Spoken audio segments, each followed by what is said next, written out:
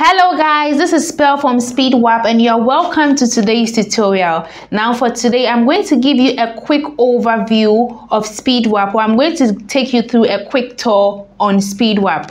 Now when you log into your Speedwapp website, this is exactly how the interface is going to look like, right? So right here we have some of the editing tools. You can decide to edit any element you drag and drop onto your editor. Okay, now when you click on this component button, you can see it has a whole lot of templates you can choose from.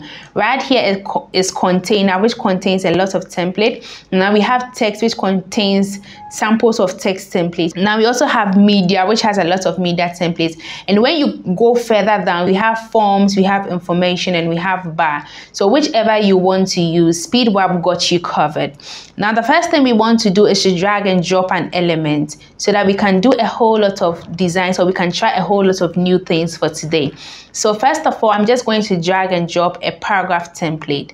Okay, now for you to resize this template, or for you to resize this element, all you have to do is to click on this button right here, this square right here, and you can just drag it down. Okay, now if you want to resize it this way too, you can just drag and resize it depending on how you want your elements to be resized. Okay, so that is how to resize a paragraph. Okay, so you can just delete whatever information that is in here and input your own information, or you can paste in an information you already have. Okay, now this is the text information I have pasted into my paragraph. So if you want to change the font style of your paragraph, all you have to do is to select the paragraph, make sure it's selected. When it's selected, this red border will be around your element. Okay, it will give you an indication that your element is selected. Now if you want to change the font style, you can decide to change the font style to whichever font style you want to use. So I want to use Verdana, and I changed the font style and it affected the element right here. Now I can also decide to increase or decrease the font size of your element. Okay, so depending on how you want it, or depending on what you want to do with that element, you can just increase and decrease the font size of your element. Okay, you can quickly do some changes by just selecting it and deleting whatever number that is there and maybe inputting your own number. So if it's 12, it's just going to increase to 12, or 18, it's just going to increase to 18 for you. Now you can also decide to bolden right here. The B stands for bold. You can bolden your text, or when you click on it again, it just goes back. Now you can also decide to italize by just clicking, and when you click on it again, it just goes back to the way it was. Now right here enables you to change your font color. Okay, so you can just click on it, drag, and just change to the color you want to change it to. Okay, just change the color to any color you want to change it to, or any color you want to move it to. So you can just decide to move it to black and to stay on black for you. Now these four buttons, these four different grouped lines you see right here, enables you to align your element. So if you want to align to the left, if you want to align to the center, if you want to align to the right, or if you want to justify your element, it's just going to align your element for you. Now to my right, okay, to my right here, the first button you see right here is the property panel, and the property panel enables you to do a whole lot of advanced stuff to your work. Okay, so when you click on it, you can see that this opens up for you, and you can decide to change the index of your element or add an ID to your element. Now the next button right here is the style button. Now when you click on it, it opens up the style panel for you, which allows you to do a whole lot of, or allows you to add various styles and design to your work. Okay, so you can just decide to play with any of these elements right here to see how, or to see what changes is going to be affected on your element. So right here says text shadow. If you want to add a horizontal shadow, you can just add a horizontal shadow. You can equally add the vertical shadow, and you can also blur your text as well, or blur the shadow as well. Okay, just play with any of these to just see how it works. Now you can also decide to change the background of your element, okay, by just clicking on this color wheel and just change the background to anything you want to change it to, or anything that will suit you. So whatever you want to change your background to, just feel free to do so. If you want to change it to yellow, just explore explore any of the shades of yellow. Now if you are satisfied with the kind of yellow, the shade of yellow you are seeing, you can just exit out of that. Okay, now right here is image, which allows you to change the image, or which allows you to add an image to your page or to your background. Now when you go further down, this element right here is the margin. So you can decide to add an upper margin, and as you can see, a margin has been added at the top, or you can also decide to add a left margin, and you can equally decide to add a left margin or a bottom margin. Now when you click on this element, right here is padding. Now you can also decide to add the padding at the top of your element, or at the side of your element, which is the left side of your element, and the padding is going to be added for you. Now right here you can also add a border. Okay, so now when it comes to border, this box allows you to add, or it makes you add a curved, or it gives you a curved border. That is why it is in this format. So when you click on none, that means you don't want to add the border, but when you click on solid, it adds a solid border for you. When you click on dash, it gives you a dashed border. When you click on dotted, it gives you a dotted border. Now when you play with this element, it's just going to give you a curved border. So however you want your border to be, just play with this element and your border is going to be curved. All right, now you can just try a whole lot of things, or you can just decide to do a whole lot of things by playing with this element. Now when you scroll further down, this one says position. Position just allows you to change the position of your element. So when it comes to Speedwapp, by default, all elements are in the static mode. So for you to change, or for you to move your element around, you just have to change it to change its position. So you can decide to change to relative, absolute, or fixed. So let me just change my element to an absolute position, and you can see that I can easily move that around.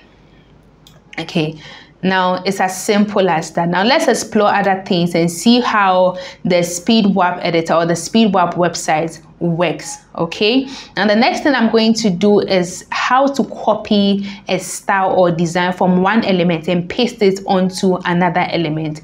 Now before I do that, let me drag and drop a different template or the same paragraph template. Okay, so I drag and drop the same paragraph template. Now I just want to move this down. The paragraph template is here. So you can see that I can't move it down. Why? Because again, let me repeat, by default it's in the static mode. So I just click on the element, locate position, and change it to any of the modes or any of the positions. So if I change to relative, I can easily move this element around. Okay, that is how to change the position of an element. So now let me copy the style and design of this element 1 and duplicate it in elements 2. Okay, so all I have to do is to right click and choose copy. Now you can also decide to do the short form of copy by pressing on your keyboard Ctrl+C, and it is going to copy your element for you. Now when I come here, I can paste it by also right clicking and just go to paste style, or the short form is Ctrl or Command K, and it's going to paste the style for you. So as you can see, let me just move this down a bit. So as you can see, it has duplicated the design or the style of this onto this second element right here. So that is how to copy and paste a design from one element and move it onto another element.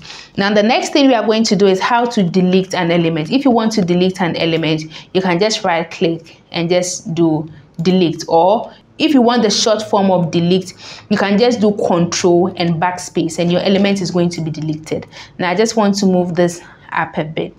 Now for you to duplicate your element, all you can do is Ctrl or Command D.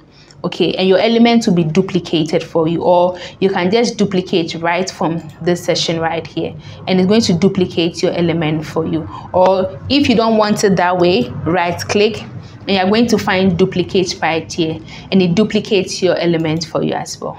So let's delete our element. I'm going to use the shortcut form this time around. So Ctrl and backspace. Okay, Ctrl then backspace. Then the element is being deleted for me. All right. So the next thing we are going to do is to explore these panels right here. Okay, these panels at this side. Okay, these panels right here, 1, 2, 3. So as I said from the beginning, this is the property panel. Okay, the property panel just enables you to do advanced stuff to your element, and the style panel allows you to do a whole lot of styles to your element. Now when you come right here, the third button right here is the history button. Okay, the history buttons gives you a history of what you have done, okay, or a history of the page you are building or how far you have come. So if you just want to go back to the previous work, you can just click on any of these and just go back to the previous work. So as you can see, it has gone back to the previous work depending on which one I click, and you can just decide to trace your previous work by just looking closely to whatever information that is in here. So that is how the history panel works. Now right here is the navigation panel. Okay, or right here is the navigation. Now the navigation allows you to select or navigate through your editor very easily. So it allows you to locate and select your elements very easily. So when I come here, okay, this is my first paragraph. So when I click on the first paragraph, it will select and locate my first paragraph for me. When I add a different element, navigation is going to capture that as well. So let me add a different element. I'm going to drag and drop list. Okay, and you can see navigation has captured that for me. So if I want to select the entire list, all I'll have to do is to click on this to select the entire list or to locate my list item. All right, and that is how to easily locate an element using navigation. Okay. All right, now let's exit out of that and do other stuff as well. Now the next thing we are going to do is how to resize a row or how to resize a column and how to add an element into our columns. Let's give ourselves more space by deleting all these elements because we will not be needing them. Okay, I'm just going to delete all these elements because I will not need them. We want to have more space to try other things as well. I'm going to delete this as well. Okay, now let me drag and drop a row. Okay, so I'm going to drag and drop a row. Now for you to resize, all you have to do is to just click on the element or just click on the column in which you want to resize. You can just click resize right from here and it's going to easily resize for you. That is how to resize. Just click on it, resize. You can just resize the column for you. Now if you want to add an element inside your column, it's equally easy as well. So let's say I want to add a paragraph inside my column. All I have to do is to drag and drop a paragraph. Okay, now as you can see, the paragraph is beneath my column, so I just click on the paragraph and move it inside my column, and that is how to drag an element inside the column. Now the next element that allows you to also group a whole lot of elements into one is a section. Okay, so if you want to group or if you want to add a whole lot of elements into one, you can use a section to do that. Okay, so this is my section. I've dragged and dropped my section right here. Now I want to add other elements into my section. Okay, so I can just decide to click here. Okay, let me just click out of it. So when you click here, this panel is going to open up for you. So depending on what you want to add into your section, you can just drag and drop. Okay, so if you want to add a heading, you can just drag and drop, move the heading into your section. If you want to add a paragraph, okay, you can just move the paragraph into your section. If it's a list you want to add, you can drag and drop, and you can see that the list is inside my section. Everything is inside my section.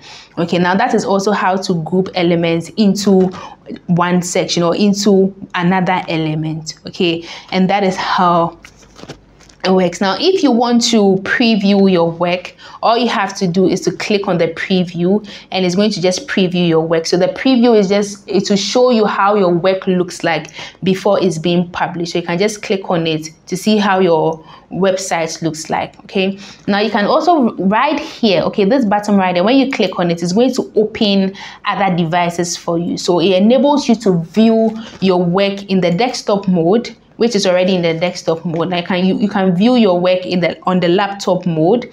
Now you can also view your work on the tablet, how your work will look like on the tablet. And lastly, you can view how your work will look like on a mobile phone. Okay, now if it's looking great for you, you can just decide to preview again and publish your work. Okay, now that is how Speedwapp works, and that is how Speedwapp allows you or enables you to do a whole lot of interesting things. Alright guys, that brings us to the end of today's very brief tutorial on the overview of Speedwapp. I'm sure by now you know how to do a lot of basic things and also know how to play with all the elements when it comes to Speedwapp and website creation. Now at this moment, if you have not subscribed to our channel, please do click on the subscribe button right below so that anytime we drop any new content, you will get the notification and learn something new. Thank you for subscribing to our channel, and we'll see you in the next tutorial.